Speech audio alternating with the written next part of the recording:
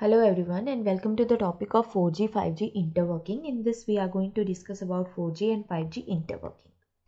So why we require interworking? If 5G cells are not deployed with full coverage, a seamless service can be provided to users. Why? Because we have to interwork with the existing LTE network. For this interworking, RAN level interworking, that means radio access network level interworking, and core network level interworking are in 3GPP discussion. So this interworking, it provides the interworking service between the LTE and 5G, which uses a direct interface between these E node B and the 5G node B. The control protocol, which is known as RRC, this message is transmitted over the LTE radio interface, so the connection and mobility of the users are controlled by E node B. User traffic is basically simultaneously transmitted through the LTE node B and 5G node B, or by using the 5G node B only. So in RAN level interworking, it is necessary in non-standalone where the 5G radio cannot be used without the LTE radio. So LTE and 5G interworking can be achieved by upgrading some of the LTE node Bs which are connected to 5G node Bs, and also by increasing the gateway capacity in the vault packet code.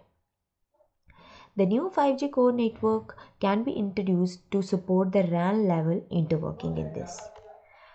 Core network level interworking. It does not require a direct interface, but EPC entity is connected to 5G core entity. The UE manages the LTE and new radio interface connection independently, and they can be connected to a single network like LTE or 5G. When the UE is located in 5G coverage, it can only connect with the 5G network and it can receive the 5G service. In case when the UE moves out of the 5G coverage area, it releases the new radio interface connection and establishes LTE radio interface connection. This interworking is necessary in standalone where NR can be used without the LTE radio. For core network level interworking, the single registration solution and dual registration solution are possible. What happens in single?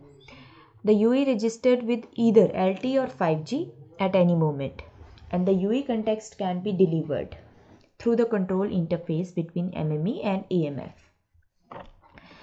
In order we require to support this single registration solution, MME will be upgraded so that it can support MME AMF interface, and serving gateway needs to be connected to the user plane function in 5G core. This happens in single registration.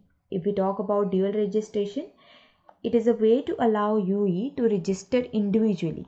Here we can register individually to EPC and 5G core, and interface is not required. The movement between the LTE and 5G is decided by the UE, and here in this case the UE perform normal access procedure after moving to another network. Thank you.